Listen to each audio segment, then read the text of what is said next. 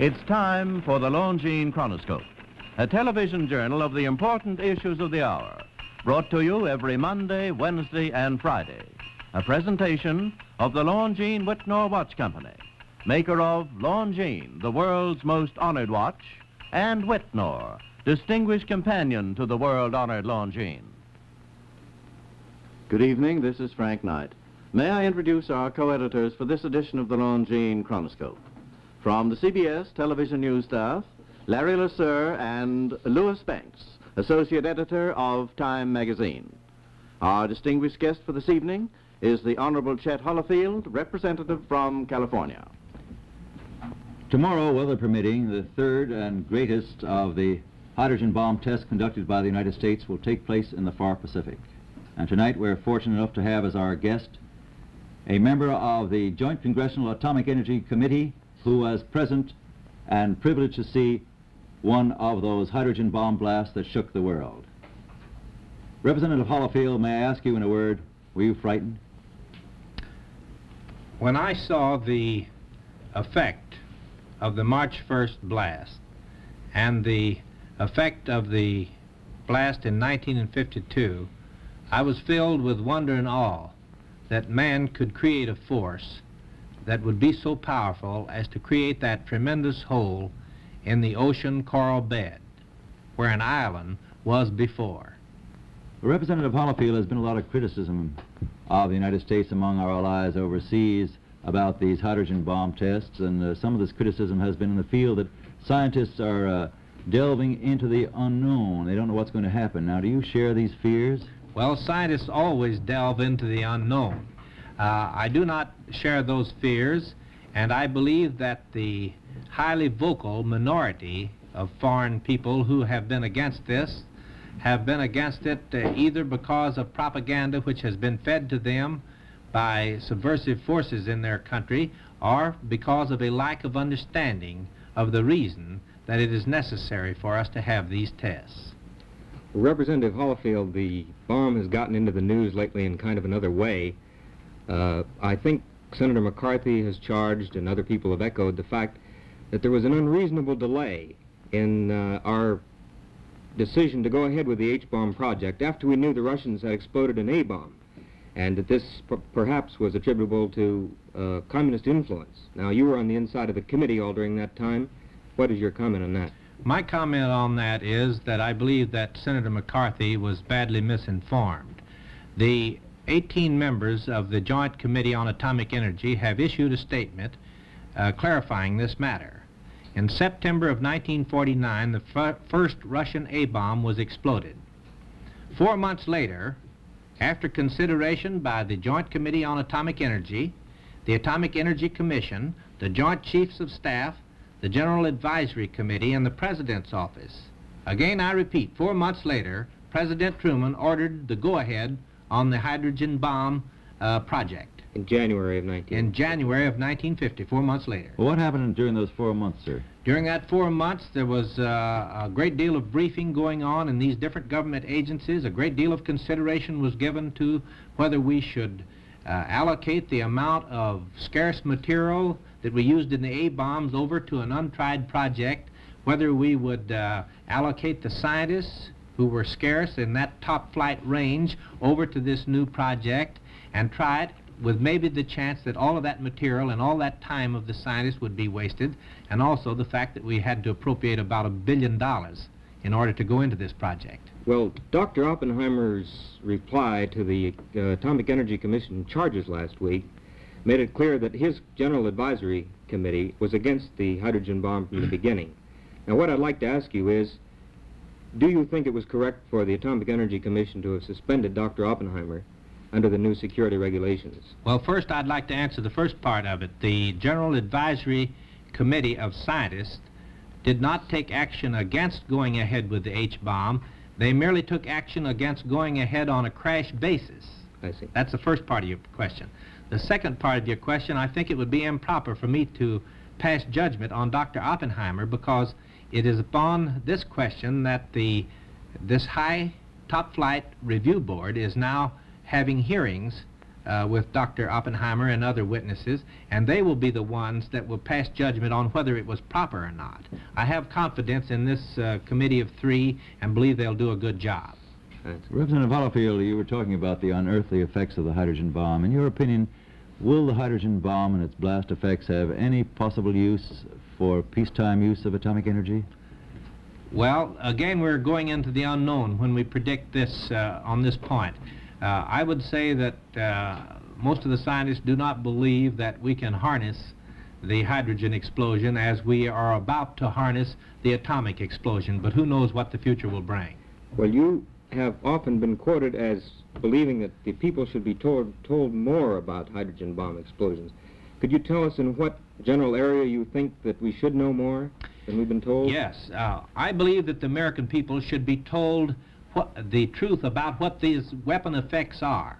Not how to make the bomb or how many we have or how to deliver them or detonate them, but they should be told what the effects will be, both on our enemies and on ourselves if they're used against us. I think this is basic knowledge that they must have to intelligently divide the truth from these terrible rumors that are going around, which say that that you might set the atmosphere on fire, or that you might devastate a 1,500-mile wide, 2,000-mile long area. These are just in the field of fancy, and I think unless the people are told the truth, they can't tell between truth and fancy. You don't think that Admiral Strauss's appearance at the President's press conference recently was a sufficient announcement on this? Well, I was very much in favor of everything that Admiral Strauss said at the President's press conference. I call attention to the fact, however, that the information he gave was on the bomb that was exploded in November of 1952. It was not on the bomb that was exploded on March the 1st or the later bombs. Well, didn't this he talk year. about the fishermen? Well, he talked about, I'm talking about bombs now. You're talking about fishermen. Mm-hmm. Yes, he did talk about the fishermen who accidentally got into the path of some radioactivity, but he didn't talk about the size of the bomb. And these films that are going around are about the bomb of 1952, not about the March 1st bomb. And I say that if the people were entitled to the facts on the 1952 bomb, they're also entitled to the facts on the 1954 bombs. Well, Representative Holifield, may I ask you, is there any reason to believe that these hydrogen bomb blasts could be causing any effect on the weather in the United States or around the world, or disturbing the cycles of nature as many people fear? I believe the best information we have from weather scientists and other scientists is that this is not true. Well, may I ask you, sir, do you think our civil defense, if it were warned about the effects of these bombs, is capable of handling a total war in which they were used?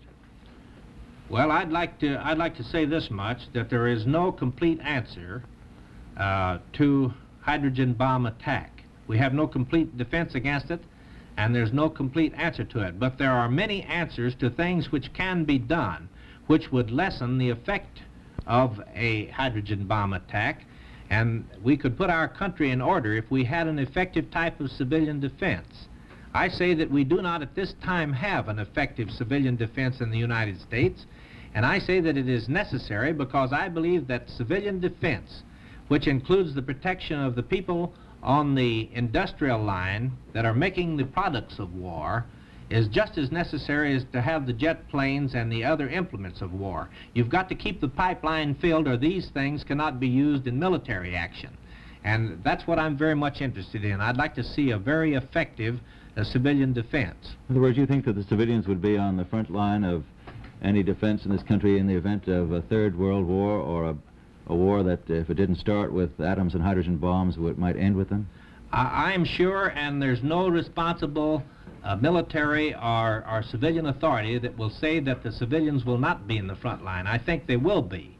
Now, I think in order to have this effective, we've got to have presidential leadership. We've got to have recognition of the fact that civilian defense is just as important as military defense and offense. And we've got to have one step to do that would be to put the Civilian Defense Agency on a cabinet status level, to give it the prestige commensurate with the importance of the job that is to be done. Another thing that I think is absolutely imperative is federal financing. The people of the different cities will not take the complete job of federal financing for the benefit of the nation, and they shouldn't have to. Another thing, I think you've got to consider target areas rather than just target cities. And another thing, you've got to have compulsory participation. You cannot depend upon volunteer participation if you have a real civilian defense. Well, in the lines of civilian defense, Representative Holifield, would you advise, as Val Peterson, the secretary, has, that people get out of town and go to the desert or go to the mountains, or is there some other kind of defense possible? Well, there's many different kinds of defense, and the defense would have to be tailored to the individual target area, taking into consideration roads of egress, rivers and water courses, and many other factors which have to do with either evacuation or proper kind of hibernation, let's call it. Representative Holifield, may I ask you as a final question? You said before that you thought we should go on with these tests, and we were learning a great deal from them. Have we learned anything really useful from these hydrogen bomb tests in the far Pacific? Well, one thing that we have learned that we can make a hydrogen bomb. And we know that Russia has made and exploded a thermonuclear type of bomb. Now, if we were not in a position to know that we can do this, we would, in my opinion, be at the mercy of a subversive foe with ideals different from ours, and they could more or less write the ticket for world domination. But now that we do know that we can do it, we are on a parity as far as strength is concerned with them, and possibly ahead of them. Well, thank you very much, Representative Holifield. It's been most interesting to have you here tonight. Thank you. The opinions expressed on the Longines chronoscope were those of the speakers. The editorial board for this edition of the Longines chronoscope was Larry Lasser and Louis Banks. Our distinguished guest was the Honorable Chet Holifield, representative from California. The worldwide reputation of Longines watches was not made in a day nor in a decade. It's been building for close to a century. Yes, since 1866, Longines has consistently made watches of the highest character and has acquired along the way the highest skills and the highest honors ever achieved by any watchmaker. 10 World's Fair Grand Prizes, 28 gold medals, highest honors for accuracy in observatory competitions, a position of leadership in sports, aviation, and science. These are examples of Longines honors and the skills which have achieved them. In these magnificent Longines watches of today, discriminating men and women may find all the qualities which they seek in a fine watch: superb appearance, faultless performance, unique prestige and reputation. And may I suggest that if you wish to buy for yourself or as an important gift just about the finest watch made anywhere in all the world, your choice might very well be Longines, the world's most honored watch. And if you pay $71.50 or more for a watch, remember that you're paying the price of a Longines. So why not insist on getting a Longines, the world's most honored watch, the world's most honored gift, premier product of the Longines-Wittnauer Watch Company, since 1866, maker of watches of the highest character.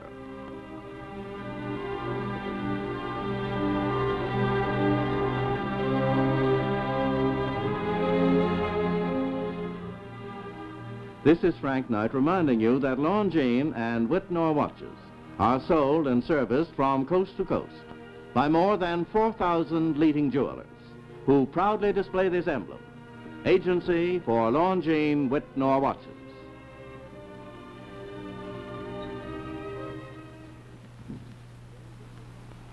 There is only one Atmos, the perpetual motion clock created by LeCoultre.